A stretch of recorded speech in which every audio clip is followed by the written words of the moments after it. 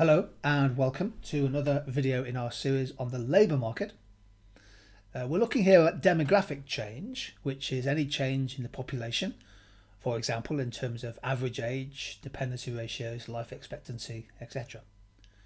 And in this short video we're asking the question, what are the key drivers of population growth? Take a moment to look at the population summary for the UK in 2014. The mid-year estimate of the total population was 64.6 million people, and crucially from the point of view of this video, the UK population has increased by just under 10% since 2001. Now the average percentage change in the UK population is under 1% per year. There's been a lot of media interest in the rapidly growing UK population, and some rather extreme forecasts of where the population might be, for example in 15 years. But this chart tells us that actually for most years the change in the population, although positive, has been less than 1%, averaging around 0.75%, albeit in 2015 the population grew by 0.81%. Now there are two key drivers of population growth.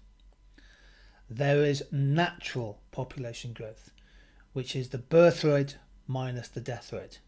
Follow the line in blue in this chart and we can see that the natural growth of population has edged up actually in the last 10 to 15 years, from under 100,000 per year to over 200,000 per year.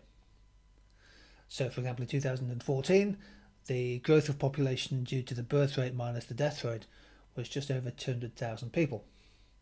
The second key driver of population growth is net international migration.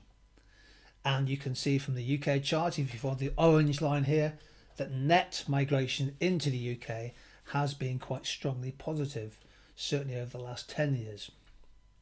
Add the two together, you can see that our population, if you follow the line in grey on this chart, UK population growing in excess of 400,000 people per year since 2005.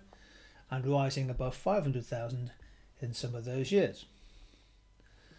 So clearly net migration has become one of the dominant economic political issues of recent times. Indeed, there has been a fairly high rate of net inward migration into the UK.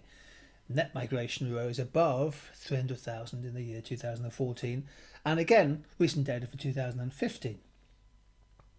Crucially, of course, people are coming into the UK. Net immigration, for example, in 2014 was over 600,000. But people leave at the same time. There's people leaving the UK, migrants coming to the UK returning to their country of origin, or UK people deciding to live and work overseas. So the key figure for migration is net migration.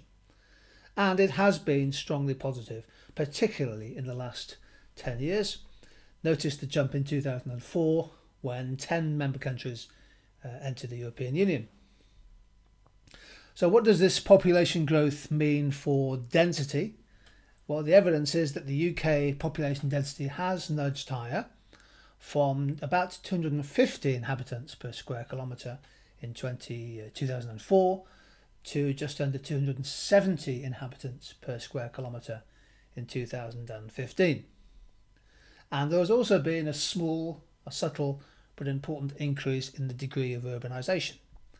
This chart shows the degree of urbanisation in the UK from 2005 to 2015, and it shows the percentage of the entire population that live in urban areas.